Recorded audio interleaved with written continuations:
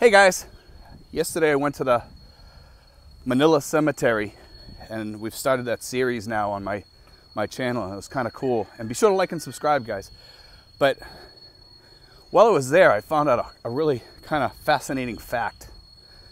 And you know, when we think about all these cemeteries like over in Normandy and places like that, and the ones here in the Philippines, we think of all those graves, you know, filled up with American bodies of all the soldiers that died for our country.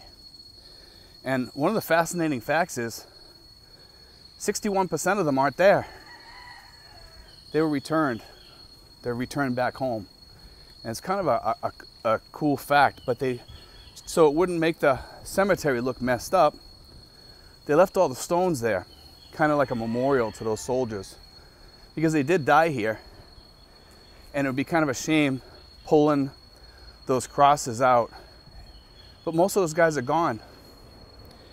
And the funny part about it is a good majority of those people that were left behind are the unknown soldiers, because nobody knows who they are. Unless they do DNA tests on them or whatever, they just don't know who they are. And I noticed while I was there that some of the unknown soldiers' graves had 5 people in them. And I show that in one of the videos.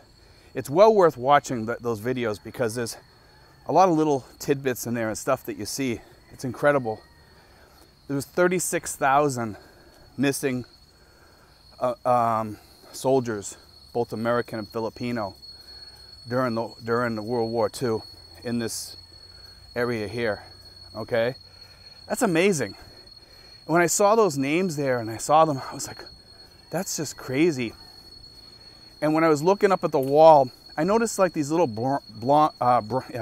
bronze plaques, like little bronze stars, like next to some of the names. And I was wondering what they were. And I thought maybe it was like a bronze star or a congressional medal or some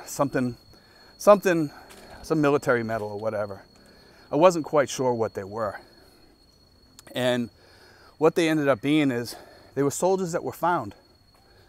They were taken out, either out of a ship, they were dug up by accident or whatever when they were building something there in that area, and they found the body, you know. But the biggest thing that I found amazing was, and I found this on the plaque, like I said, is that 61% of those soldiers are missing from those cemeteries because they went home. I was like, that kind of shocked me, you know. It was kind of a cool fact, you know, but I learned so much over here in the Philippines, you know. There's just so many little things, tidbits of information over here when you travel around and you go to some of these places. And a lot of these people that went into that cemetery were from Bataan.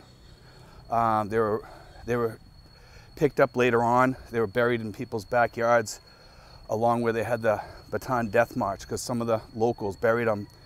And later on, the military went back and picked them up, picked the bodies up and put them in there, you know.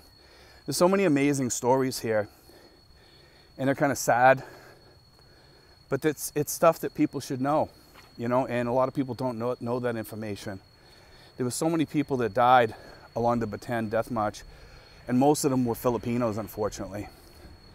And, you know, when we say Filipinos, they were Americans then, you know, whether we want to admit that or not, you know, but we should, because they were Americans. If it wasn't for the Tidings-McDuffie Act, guess what? They'd still be Americans today. They were the only people that I can recall that were ever stripped of their American citizenship. You know, they were actually stripped of their American citizenship through the Tidings-McDuffie Act. And, you know, Filipinos are hardworking people. If we had kept the Filipinos, the country itself, which I'm not saying we should or shouldn't have, I'm saying if we had, I would imagine that this place would be a lot different than, say, Puerto Rico or any of those other commonwealths that we have. Be totally different. I don't think it would be as poor as it is today. I think it would be a hustling, bustling country. I think it would be more like Hong Kong, you know, and it'd be a huge Hong Kong. It's kind of fascinating though when you think about what could have happened if they had stayed under the United States rule because of the money that would have went in here to fix things up, you know. It's just kind of amazing. It amazes me. And the world would be in a different place today because we would still have bases here and we would still have some control over this Chinese thing that's going on here. It just makes it really interesting to think about. You know, I have to be careful of how I talk and what I talk about on here, you know, but I'm not saying I'm pro-colonization because that's not what I'm saying. I'm just saying, you know, what would have happened had it stayed in the Americans' hands. You know, there would have been skirmishes. There would have still been battles here because there are groups here like communists, NPA, probably some of the Muslim groups, the guerrillas and stuff like that, you know, that we had problems with way back in the Philippine-American War and the Spanish-American War. We'd still have problems with those today, for sure. You know, it's an interesting thought though to think about that and kind of rehash that in your brain, what would have happened. I mean, I think that's probably part of the reason why they decided to cut loose the Philippines and let it become its own country, but kind of have like some sort of eye on the Philippines to kind of help them out to make sure things went well. And they kind of took their own turn and then get rid of the bases. I think that was a big mistake, but maybe that'll change. And I do see some change here because they are going to let that shipbuilding thing in here. And is that going to be an American base? No, it's going to be a company. But those ships will be allowed in there, and I'm sure they're going to have some sort of place there where American sailors can stay while they wait for their ships to get fixed or what have you. You know, so it'll be kind of interesting to see how all this all plays out in the future. And, you know, whenever you guys come here, be sure to visit these memorials and the place where the Bataan Death March took place, because they have a beautiful museum there. And that cemetery that I went to, the Manila American Cemetery there, that cemetery has a museum there, which I didn't get into, by the way. And I am going to go back in and do that. And I do want to spend some time in there so that I can give it some justice. I know I don't get a lot of views on the cemetery videos, and that's okay. I'm okay with that. I'm not in this for the money. I do it because I enjoy doing what I do. You know, and I do my daily vlogs, such as this one. You know, but I try to put those out separately. And I do want to do more of those. And, you know, I understand some people don't like just like walking through a cemetery or watch that or anything, but you know something? And I think we need to watch those sometimes to think about our country. You know, what people did for our country and those guys that died for our country. And after I posted it, I was up to about 300, I think about 300 and something.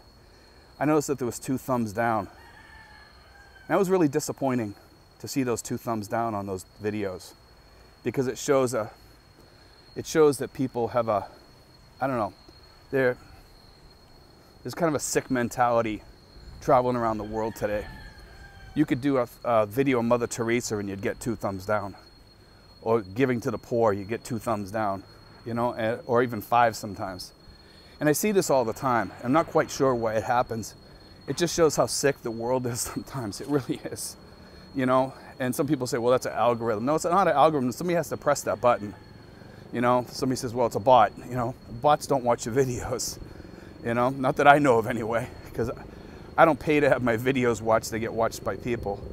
But anyway, guys, when you come here, be sure to check out those places. The Bataan Death March, Corregidor. Fort Drum is an amazing place. And I have videos on that too. If you guys like battle monuments and stuff like that, Fort Drum is an incredible place. You know, and they burned the Japanese out of there. They poured kerosene and oil in there and lit it on fire with them in there because they wouldn't come out. Because those are the same soldiers that mistreated the Americans and the Filipinos. And they were really worried that they were going to get tortured when they came out of there. So they didn't come out. And we just poured gasoline in there and kerosene and lit it on fire. And I might say, quite a well-deserved ending for what they did to those people on the Bataan Death March, because they tortured those people really, really bad. If they asked for water, they'd shoot them, they'd kick them, beat them. A lot of the bodies, some of them are still there, missing on the sides of the road. Some of them ran into the bushes, probably got shot a little ways into the forest, and probably died right there, you know, and later on found by maybe, you know, some of the people that lived around there and buried there. And some of them were later on found, or people told the military, yeah, there's a body buried over here or whatever, you know, and you can dig it up and put it in the grave. And that's how they ended up in the Manila Cemetery. There's so many sad stories here from both World War II and the Spanish-American and the Philippine-American War. There's so many stories to keep you busy here for the rest of your life here. You know, and it's fascinating, those stories that I hear. And I want to share some of those as I go along, you know, with you guys as I hear some of these stories. But I wanted to share that today about the cemeteries being over here being 61% empty. You know, throughout the world. The ones outside the United States are 61% empty because most of them went home. Anyways, guys, I just wanted to share that with you. I thought that was kind of a fun vlog to do, just to share that about that 61%, because that is kind of a cool fact, you know. But anyway, guys, God bless. Take care.